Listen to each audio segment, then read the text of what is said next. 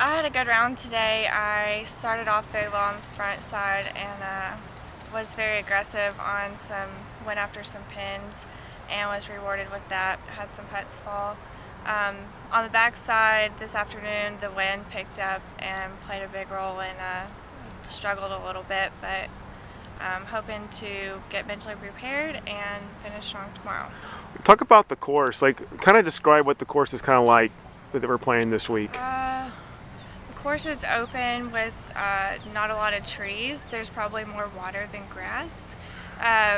But yeah, with no trees surrounding the course, whenever the wind picks up, it's brutal out there, and you've really got to put yourself in good positions and hit targets, and if you don't, you'll get penalized. What are the things you're going to work on for tomorrow, kind of what you want to focus on for tomorrow's round? I'm going to continue to focus on trying to put the ball in the fairway where I need to put myself in a good place for the approach shots, and stay mentally tough on the back, and probably the whole time because we're expecting some bad weather. So. Okay, thanks, Shay. You're welcome.